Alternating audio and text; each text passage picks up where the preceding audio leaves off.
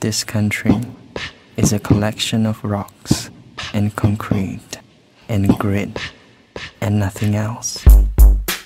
No shit, Singapore. We're really special and unique. Come grace our shore, we'll show you more. Think of us as an economic wonder. There's nothing that the state can't fix. You want courtesy?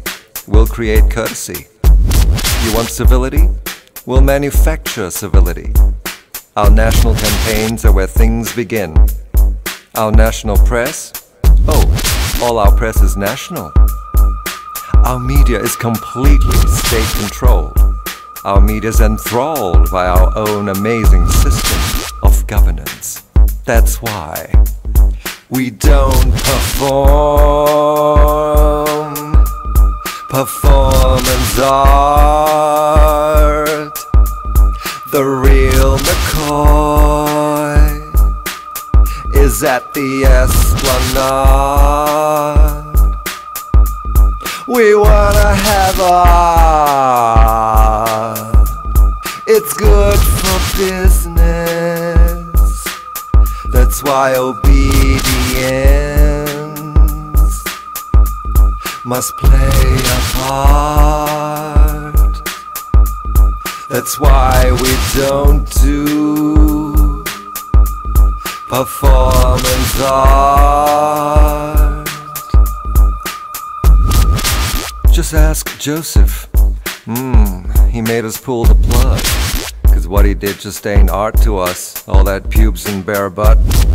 I kid you not. He turned his back to the audience one nice, quiet New Year's Eve, pulled down his briefs, cut off all his pubes, then laid them on the floor beside 12 tofus.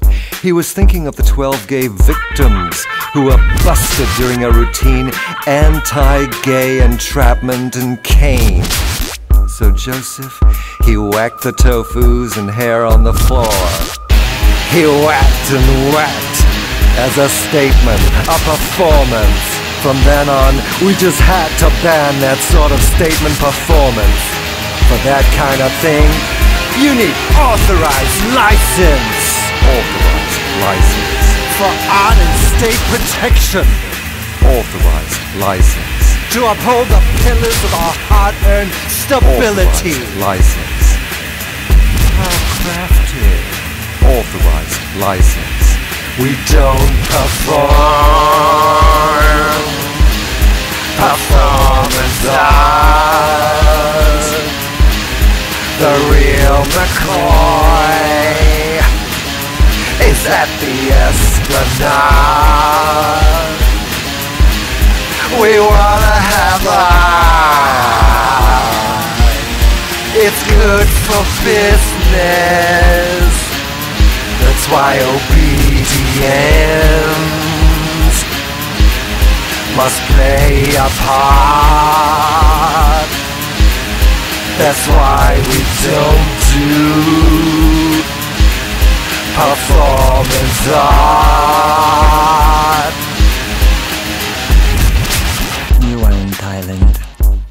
Joseph, you are now doing your art without anybody hassling you, without the need to apply for licenses or having to erase your name from blacklists with wanted slaves.